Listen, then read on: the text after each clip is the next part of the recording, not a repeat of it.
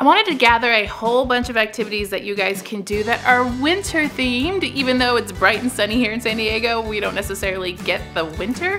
However, that doesn't mean we can't do activities that are winter centered. So in today's video, I'm going to show you some free ideas or very affordable, budget friendly ideas to do with your kids that are winter themed. Hey you guys, it's Christina from the Purple Alphabet. We are talking about winter activities today. Things that you can do that are really affordable and fun that you can entertain your kids with, whether you're doing homeschool or just want some extra activities to do after school or on the weekends. Here on the Purple Alphabet, I try to inspire you to do some educational activities with your kids. So I would love it if you were to subscribe to be part of the Purple Alphabet family. I love hearing from you. And if you're a new subscriber, make sure to say hi so that I can welcome you here. And if you're not new, leave me a comment anyway. You guys know that I like to read those. I already have a playlist of winter activities going because I've been doing this YouTube thing for quite a while, and I kind of started when my kids were really young, toddler and preschool, so I do have a playlist of older videos that are still relevant today that include lots of free printables. So I'm gonna put that playlist down below so you can go and check that out because you might want to get some more ideas. So there's some good stuff in there, so go back and watch that. In today's video, I really searched and searched and searched for some of my favorite activities that you can do that are free, that are winter themed. So let's get on to that. I'm going to be showing you activities in different age ranges. I'm kind of prepping this one real quick. This is my sensory box filled with all kinds of pom-poms and stuff like that. Just kind of gets thrown in here. This first activity is a pom-pom color match. So this will probably be the easiest one that I'm going to show you. We have several different ones here. Snowman, there's a mitten, we have a winter hat, and a cup of cocoa and some other ones too. These are all free printables that I am going to be listing down below, so you can go directly to them and print them out. You can print them out in color for this because this is a color match, so you're gonna have to use some color ink. There's a snowflake there too. Basically what you can do is pick one of these and supply the correct number of pom-poms, which is why I have these. So you kind of have to do a little bit of pre-prep on this one. I know I'm going to need some white and some blue for this, so you're going to go ahead and pick out these. I have my big stash, as you can see here, so I have quite a few, and you can go and get what you need. All the craft stores have pom-poms. Dollar Tree sometimes does, but the colors are a little bit different. So you're going to supply all the pom-poms, probably a lot more than that. And you have a very simple color match right here. So they'd get the card. You can laminate this if you want it to be a little bit more sturdy, if you plan on reusing it. And it's a one-to-one correspondence where they're taking the colored pom-poms and matching it to the correct color on their sheet. And in this case, it's moving there. In this case, they are building a snowflake. This all the way around. Of course, you would have far more pom-poms than I've taken out here. If you want to make this more difficult, you can add in some tools. I have my box of tools here. You can do tweezers if you want, and that's going to incorporate some more fine motor skills. Of course, this is for a child that is able to do this, so probably a late toddler or late preschooler can begin to use tools like this. There's one like this that grabs it when you squeeze, which requires a little bit more dexterity. This bigger one is probably too big for this one, so I'd stick to one of those two. So you're really working those fine motor skills there. And when you pick up and grasp these items. This tool set is in my Amazon store. There's a link to my Amazon store down in the description box. This is very affordable. Highly recommend this. I talk about it in all my videos.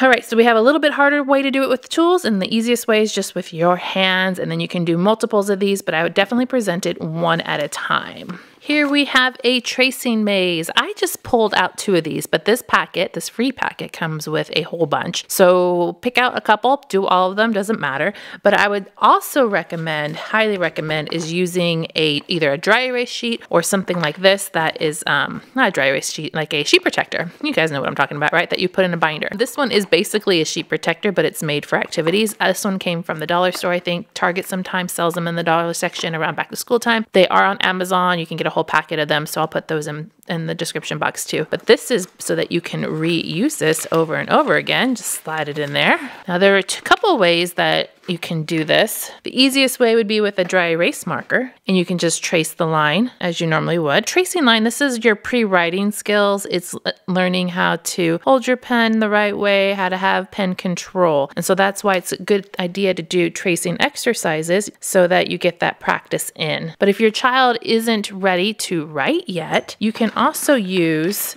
manipulatives. such as these. These all came from the dollar store. They're just those little pebbles that you find in the gardening section. Don't use these if your child's oral. We'll put them in their mouth because they are a choking hazard. So you know your kids best and you can decide if they're ready for it. And so then you can place these here on the clouds. You can use different colors if you want. And you move, these are supposed to be snowballs, but they're green today. Actually, I have white. Can't see them very well on camera.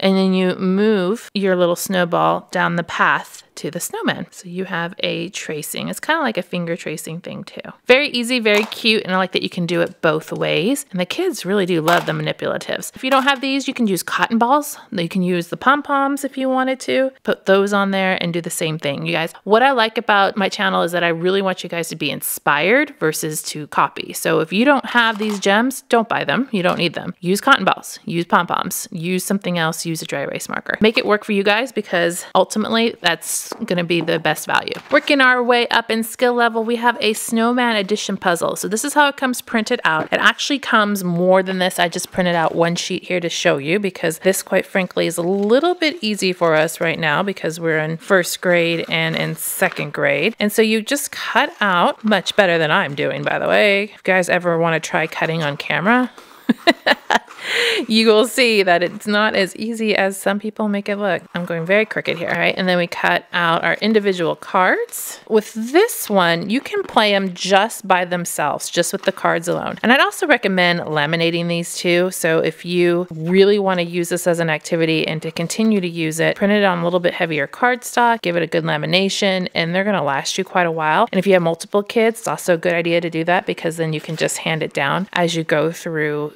the kids. That's what I did. And so that I didn't have to repurpose or reprint things or make things all over again. It saves you some time. And then another thing, you guys, a great thing to do is if you do these activities and you take the time to laminate them and make them really nice, give them to friends that have children of that age. So you can use this as a regular puzzle match, right? So 2 plus 2, and we'd find the 4. And that's just the most simple way to do that. What I'd also recommend is if this is a beginning skill for your children, try using the 10 frames. So these 10 frames came from Lakeshore Learning. I've seen them where you can print them online too. I'll try to find some and put them in my store if I don't already have them. And then we have some counters and you just set up your activity. So I put my addition problem on one side and I'd probably put all of my answers down along the side or the other side or the bottom, just so I can see them all. And then I'd say, okay, 2 plus 2 is my first problem. So I'm going to put 2 plus 2, and that is 1, 2, 3, 4. And then I can find my 4 to solve the problem or do the next one. You can also do this with 110 frame too. You can do 2 plus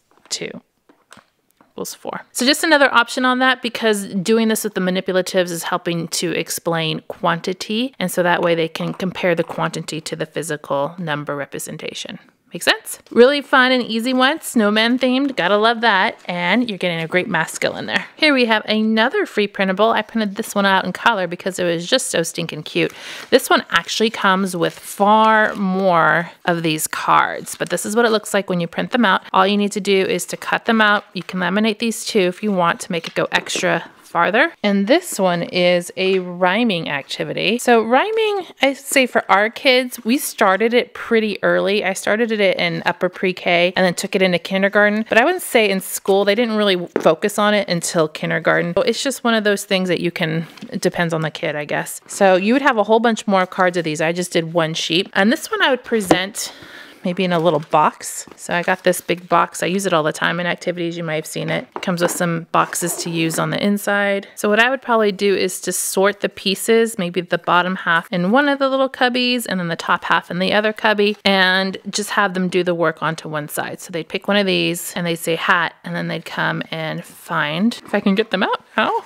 The matching card to go with it. Hat, cat, rat. Or you could do it opposite if you want, just to define a little workspace for them. So we are matching the rhyming words to the main rhyming word on the card. Aren't those super cute? I just think they're adorable. This one I thought was really, really interesting. I only printed out 3 of the sheets, but there were more, you guys. So if you need more, there's definitely more. And this one has all S words. So we have learning about the letter S here. So you can do a tracing with your pen to learn how to make the letter shape if you want. And then we have how many blocks go to each one. So there's a different colored one with a snowman. There's one with the skates. You can kind of get the idea. These would be ones that you definitely want to use with that dry erase cover or your sheet protector because you're going to write on them. We'd put it in here. We provide a dry erase marker, but then we also need Legos. So a little bit of prep on this one. Here guys, I have my big Lego case here. You guys ask me where I get these cases, usually over on Instagram when I show them. They come from Michael's. They're the little scrapbooking cases. But what I would do is I would go and already know what blocks I need and I would pick them out. And I'm probably not gonna do that now because there's a lot of blocks, but I would go and pick out, there's one right there, pick out the blocks that I know I need to achieve this Lego figure and have them already in this box. And then when they're ready, you can present them the box and then they can go and be able to place them directly on there. And then when they're all done, what they're gonna do is count the actual Legos that they used and put them here. So you got a couple things going on. You're learning some new vocabulary, the words, you're doing the letter, you're placing the blocks on here. It's a visual discrimination activity. And then you've got the counting of the actual blocks on there. Next, we have syllable counting strips. So we started syllables probably in kindergarten, and it actually was a pretty easy skill for them to learn. This comes in several different sheets, so you can choose how many you want, and you just have to cut them out. They're the little strips here, and I just printed out 2 for sake of demonstration. We're doing pretty good on our syllables. Once again, you can laminate these, and then all of the links will be down below, so you can go and print them out for yourself. If you want to save on printer ink, you can also print them out in black and white. So we got different words on one side with the picture, and then you have snowflakes on the other side. So you can do a couple at one time, you can do them one time or all at one time. So here's some examples for you. What I would do is take some counters. So maybe those counters that I showed you before. You can also use these. I recently found these at Dollar Tree, which is why I'm mentioning them to you. They are these little lucite acrylic counters. You can use these in math and things because Dollar Tree has them, like a whole packet for $1. So that's why I wanted to show you those. I will also put the Amazon link for those if you can't find them at Dollar Tree. But that's what you can use. And this is just placing the manipulative on the correct answer. So this would be 1, 2, and 3. So snowman is 2 syllables, so we'd put 1 there. Snowflake is also 2 syllables. Iceberg, 2. Cabin, we're all on 2s right now. But you just put it on the correct 1, 2, or 3 syllables for each card. Very simple, very easy, so you're learning the new vocabulary as well, and it's all winter themed. I pulled this last one because we are actually working on contractions just recently with my 2nd grader. So this is the most difficult activity that I have for you guys today, and it's what my 2nd grader is currently working on. So they are snowflake cards, and each card has a contraction or the 2 words that make up that contraction. So this is a simple matching game. I only printed out 1 sheet for the sample, but you can print out far more. She had a couple in her packet, so you have lots to choose from on this one. And you would just do a simple matching of the contractions to the 2 words, so you can see how the words go together. So there's I am, and you'd match it up with am, or I'm, sorry. He's, he is, and you can do that for all the cards. So is it will not, is won't, don't, do not. Cut them all in order, so that's why it's so easy. She and she. And like I said, there's a lot more that she has. This is just 1 sheet. Laminate them, use them together. You can have them clip them together with a clothespin and have some fine motor with them. That would be really great too.